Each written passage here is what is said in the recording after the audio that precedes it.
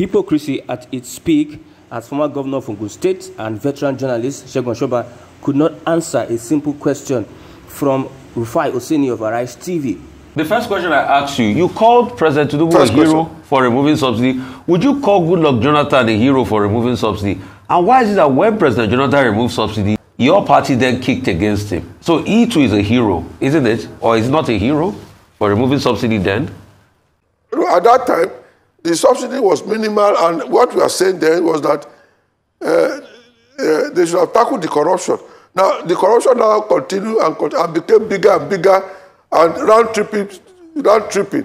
People bringing, I mean, after Jonathan, a lot of events happened. Round tripping, bringing in vessels, and round tripping it vessels 4 or 5 times. So the corruption in the subsidy became higher. Before that was the situation between. I mean, of course, I respect Jonathan. He's a gentleman president. I respect him.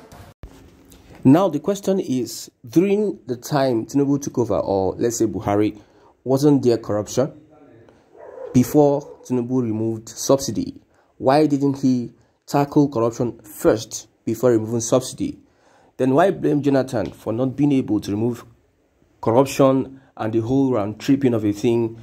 You can see the double standard and bigotry from these leaders, these elders that we have as politicians. It is very evident that we are not in safe hands. Fayemi once said that the protest against Jonathan's regime on subsidy removal was all politics. And you can see that Fayemi is not even part of this government. So when you tell them the truth, they find a way to push you out. So this is Sowore, a veteran journalist, 2-time governor of Ogun State, just fumbling on national TV. Look at reactions on Twitter.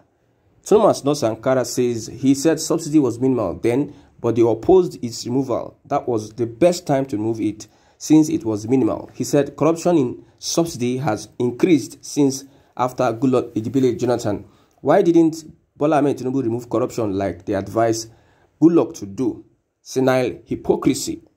One on Twitter also says, you see, one of the advantages of being old is realizing the opportunity God has given to you to aid in putting your affairs together and guiding the upcoming generation by speaking truth to power.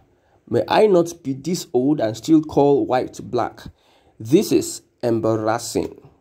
It is not me speaking. This is directly from Twitter. Reactions from Twitter. It is embarrassing to see elders that are supposed to guide young people behaving like this. Dewey also says, my question is, why didn't Jonathan stick to his guns? Why did he allow himself to be bullied to restore subsidy that he already removed?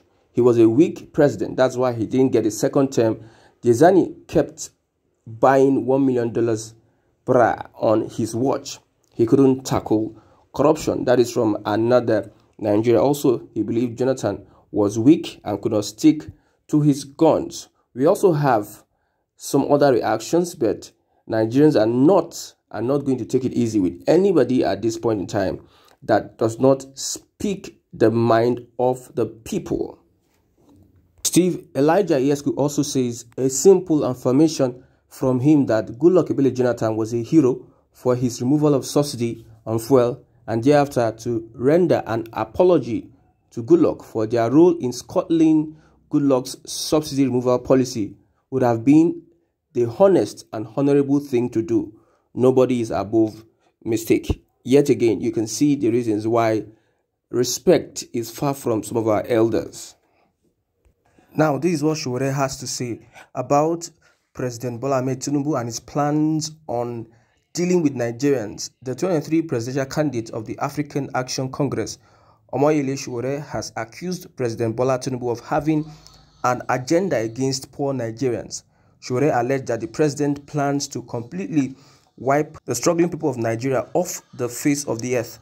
He made the claim following a report that the Nigerian National Petroleum Company Limited and oil marketers under the aegis of the Independent Petroleum Marketers Association of Nigeria on Tuesday clashed over the removal of subsidy on petrol.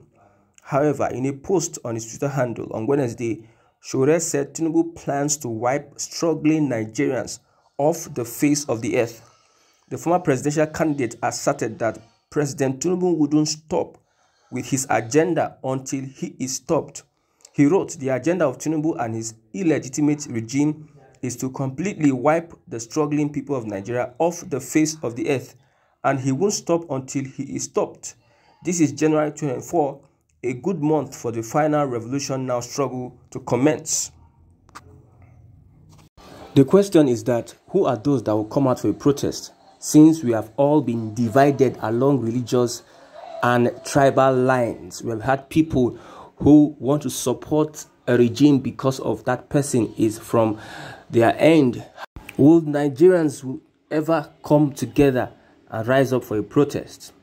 We have people supporting different political parties, and some people, because of bigotry, they would not want to toe the path of integrity and rise up, protest against the current regime that is bringing untold hardship on Nigerians.